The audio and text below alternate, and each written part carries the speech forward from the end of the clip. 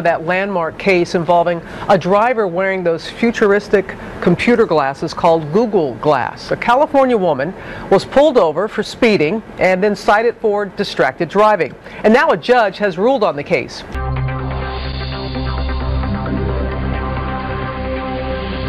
He was interested in knowing why I was wearing Google Glass while driving. I just explained this I wear all day long, and then he started to think that it was obstructing my eyesight.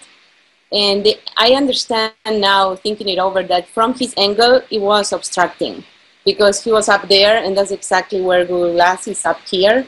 So that was his point of view. But of course, when you're driving in your direct line of sight, it is not obstructing.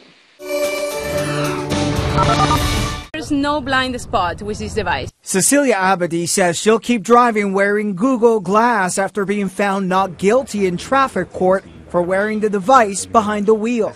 Late last year, Abadie became the first known driver to ever be ticketed for wearing Google's computer eyeglasses in the U.S. The CHP officer who gave her the ticket for wearing the device while driving on I-15 near Arrow Drive, Keith Odell, claimed she was violating State Code 2760, which says a person is not allowed to drive with technology visually displaying a television broadcast or video signal that produces entertainment. She told you that she was not using Google Glass, is that correct?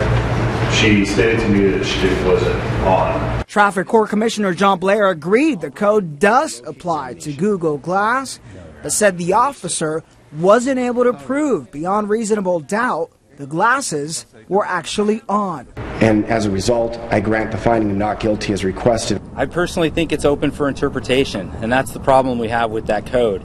It's kind of too wishy-washy. It allows one person to say, yes, it applies, and the next person to say, no, it doesn't.